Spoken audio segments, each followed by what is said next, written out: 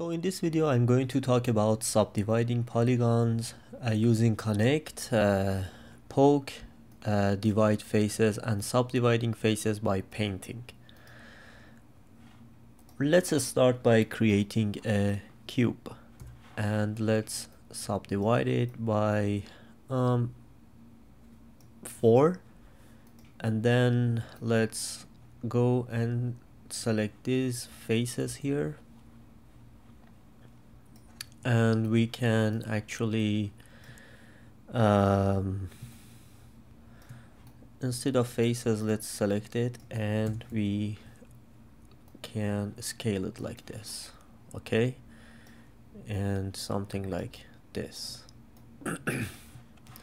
All right, now let's go to faces, select some faces that we want to connect these faces together. Let's say we want to connect these 4 faces together, so we go to the connect like this, edit mesh, connect, go to the edit mesh, connect. Let's go to the option first and we hit apply.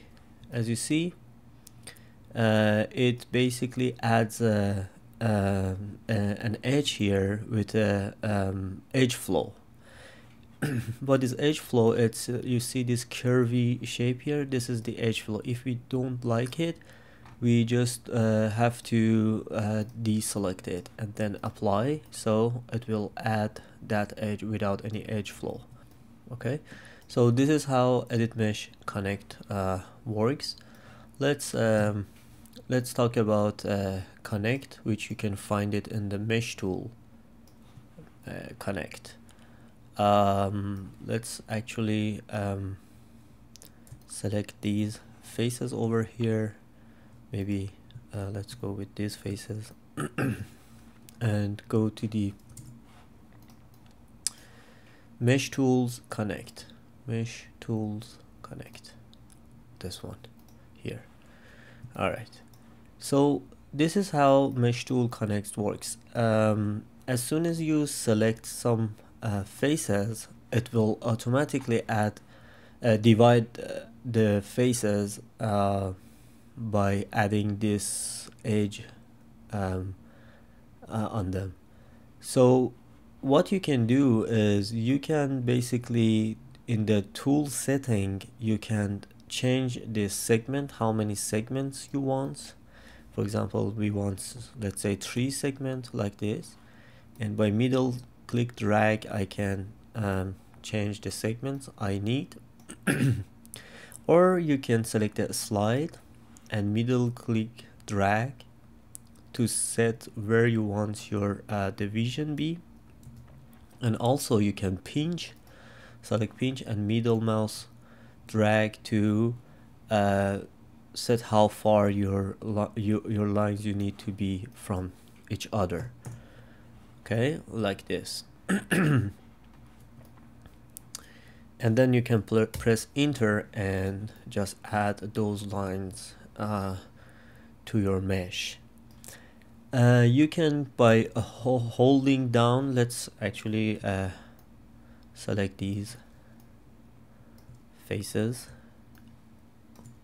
like this, okay, and you can go to the mesh tools, connect, okay, like this, and you can hold on Command Shift right mouse button to toggle between these options. For example, if it is you don't see it on your on the left, so you can hold down Shift Command right click, and for example go and select the segments or slide and hold down middle mouse button and drag to set it like this, okay, or hold down Shift Command pinch, and then by middle click you can set the pinch and enter, okay, like this.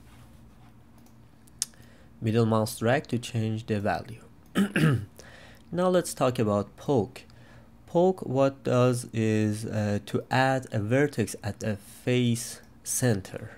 Okay, let's say you want to add like in this face you want to add a vertex at the middle. Exactly what you should do, you should go to the edit mesh and select poke like this.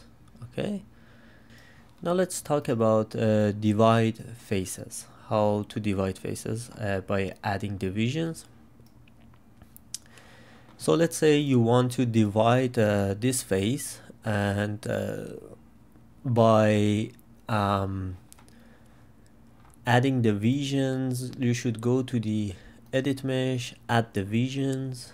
All right, what you can do here is it lets you say how many divisions you want, and if you want it to be quads or triangles. Okay, so we said, for example, quad 2 and apply. Okay, then you can change the division by middle most drag. You can change the division, and even you can try triangles. Okay, and apply, and then set the divisions. Okay, let's talk about subdividing faces by painting. Okay, so this is how it works. You need to first select your paint tool, okay, and then double click on it to open the tool setting. You need to turn off add to current selection, turn this off. All right, and then you need to in after stroke command type, which you can find it on a stroke, after stroke command, you need to copy and paste this command. Okay, here you'll add this command here. Okay, and then you go and start painting like this, for example.